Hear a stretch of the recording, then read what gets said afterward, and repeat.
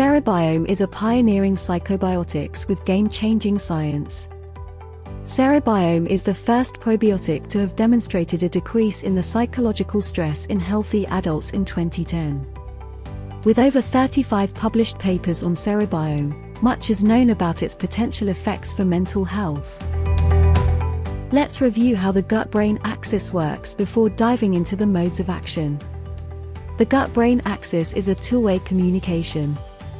The gut and the brain are sending signals to each other. This bidirectional communication occurs continuously and engages both direct and indirect pathways. The three main pathways involved in the gut-brain interaction are the neural pathway, including the enteric nervous system and its 600 million neurons in the gut. The endocrine pathway, engaging both hormones and neurotransmitters. And the immune pathway, involving key messengers such as cytokines.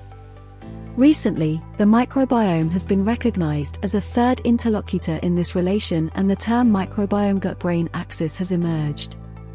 The microbiome gut-brain axis is increasingly studied in regulating stress-related responses. New opportunities in stress management through this axis are coming forth, such as the use of psychobiotics like Cerebiome. Cerebiome's main site of action is the gut. It has been demonstrated to promote intestinal comfort, protect the intestinal barrier and modulate the immune response. The gut and the brain are interconnected via the vagus nerve, and Cerebiome's effects on the brain are dependent on an intact nerve. Further modes of action seem to be related to the normalization of hormones such as cortisol and stimulation of neurotransmitters production such as GABA. Cerebiome also showed a positive impact on behavior, mood, and stress and the protection of a healthy brain structure.